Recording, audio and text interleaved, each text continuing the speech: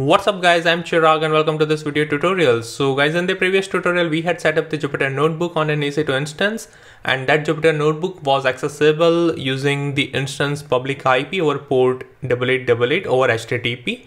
And at the end of the previous video we had discussed that it's basically insecure. So as a result, in this tutorial we will generate the self-signed certificate to secure the connection by setting up HTTPS. So here we will be using OpenSSL to generate self-signed SSL certificates. So let's get started. So I have already SSH or logged into this instance that we have configured in the previous tutorial. So I will simply do ls. So here we are going to create a new directory for storing the certificates. So I'm going to say mkdircerts and I will say enter. You can create the directory with any name you want. Right, so in my case I have created the directory with the name as certs. Now I will navigate to that directory. I will say cd certs.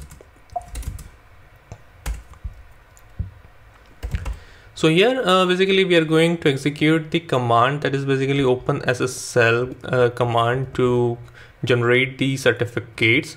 So I have that command ready, so I'm going to copy and paste that command over here. So if you want to learn more about this command and each individual parameter, if you want to know, then I had covered this as a part of one of the previous tutorials. So I will post the link of that video in the video description. So if you want to refer that, you can navigate to that video, right? So this is the command. So I'm going to say enter. Now it will ask for some information like country name, email address, domain name, right? So all that information you have to enter. So I will say India over here. It's asking for state. I will say Goa. Locality, I will simply say Goa again. Organization name, so I can say SRCE, CDE. Enter. Organization unit, I will say IT basically. Here it's asking for the common name, so here I will copy and paste the public IPv4 address. Paste, enter. Now it's asking for the email address, so I will enter the email address, probably .com, and I will say enter, and now we are done. Now if I do ls, then we will have the two files, that is cert.pem and .key file, right? So now what we need to do is we are simply going to re-execute the Jupyter lab or the Jupyter notebook command. So I will simply say Jupyter-lab Jupyter-lab IP 0.0.0.0 no browser space. I will say allow root access, allow -root, followed by the cert file cert file equal to the path of the mycert.pem. So in my case it's going to be the home/ubuntu/certs/mycert.pem. It's good idea to give the absolute path, right? Followed by the key file space. Now again it's going to be the same path except the file name. So it's going to be the my_key, and we will say enter. Oh, it says Jupyter LAN not found. It should be Jupyter lab. Okay, Jupyter lab, say enter. Now it's up and running. So here you can see we are not using no hub, so that's the reason you are able to see the logs. So now we are good to test this. So what we will do is we are going to copy the IPv4 public address, open a new tab, paste it over here, :8888. So right now it's trying to reach out to the server using HTTP. So if you look at the logs, then it says SSL error, HTTP request is incoming. So that's the reason it threw an exception, or it didn't serve, right? It says the site can't be reached.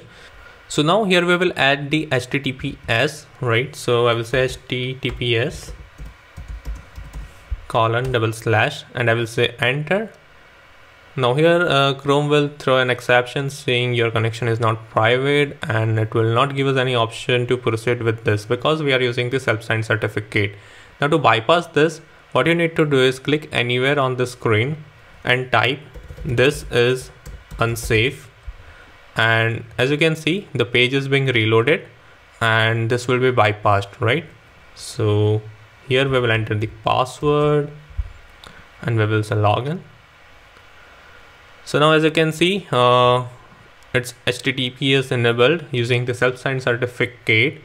So here you need to make sure that whichever domain you are trying to access is trusted, and then only you should bypass that self-signed certificate or the not private exception that Chrome has thrown, right? So guys, this is how you can serve your Jupyter notebook or start your Jupyter notebooks over HTTPS, right? Now apart from this, let me close this, clear this out. Now here if you look, then we are passing all the parameters manually from here. So instead of that, what you can do is you can navigate to cd tile/.jupyter directory and say ls.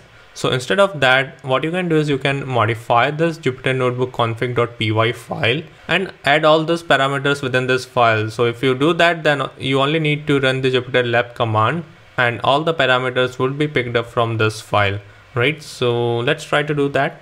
I will say vim jupyter notebook.config.py, say enter. I will go at very end and here I will say insert. So here I have the configuration ready, so I'm going to copy and paste it over here. So here we have all the configuration. So here we have PyLab setup as inline, then we have cert file, key file, IP address, open browser is equal to false, on which port we want to run this, that is 8888. If we want to allow root access, true or false, right? So now I can save this file and rerun the Jupyter lab command. So I will simply say Jupyter-lab and I will say enter, and it should be able to pick up all those configuration from that file. So let me reload this.